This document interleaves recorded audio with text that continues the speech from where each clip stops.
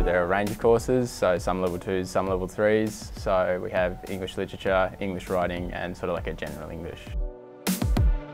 I'm a teacher of English Applied, which is an English for students who are probably on a work pathway. Yep, so it sort of works to support life outside the college and also vet pathways as well. English Foundations is essentially for students who are considering going on the pre-tertiary pathway for English. It sets us up for English 3 because it is a foundation course. Everything that we do in foundations you do next year in English 3 but at a higher level, so it gets you ready. I'd highly recommend doing it if you're thinking about doing English 3 in Year 12 or you already have 3 pre-tertiaries and you just need to get that English tick.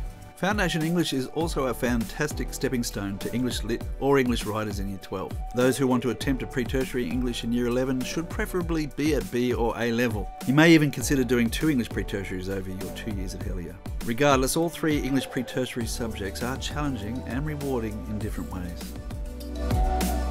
English 3 is a study of contemporary issues in society, and we look for students to develop their understanding and their opinions about issues that they study in novels, plays or films. The teachers are super supportive, like they're always there at lunch times and during the class to give you help and extra work if you need it. I'd definitely recommend it. It's a good opportunity before going off to like uni or other work to have that foundation to get you there. The English literature subject is a pre-tertiary level 3 subject. The whole course is designed to tell students about where ideas come from time. So we could go back to 1600 or 1550 or 1880 and the history of those ideas and what the culture was like for the author who wrote them. Also what the culture was like for the reader who might have dealt with those texts. So English Lit I found is really helpful for looking at more the history behind the texts and where they came from and then analysing them as well, so I've enjoyed that.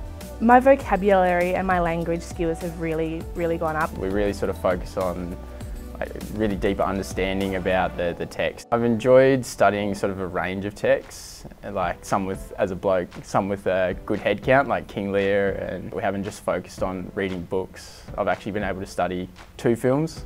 There's quite a large content load, like we are always moving on to something new, but if you stay on top of the work it's quite manageable. My English teacher, he lays out a really good foundation, which is awesome, but like he sets you to work and it's really up to you. I actually enjoyed coming to class, which was pretty cool. Like I'm really interested in what we have to say and the in-class discussions. I would definitely recommend this course to others. As I said, like I actually enjoy coming to class and I enjoy my classes. It's actually really interesting and for everyone.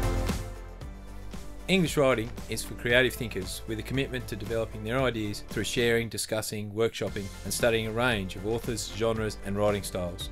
Writing involves reading, drafting and accepting feedback to produce a range of pieces for external assessment. English writing is exhilarating and exciting, and there's no exam in English writing. There was a lot of different writing techniques and styles that we learned throughout the year.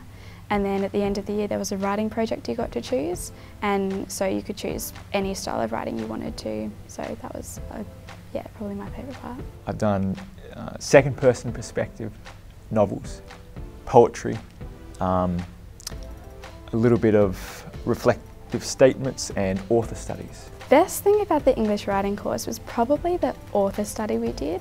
We had to choose a book to read by a specific author, and it was very good to sort of get an idea of the author's background and how their life impacted that. The skills I've developed are definitely going to help me in the future.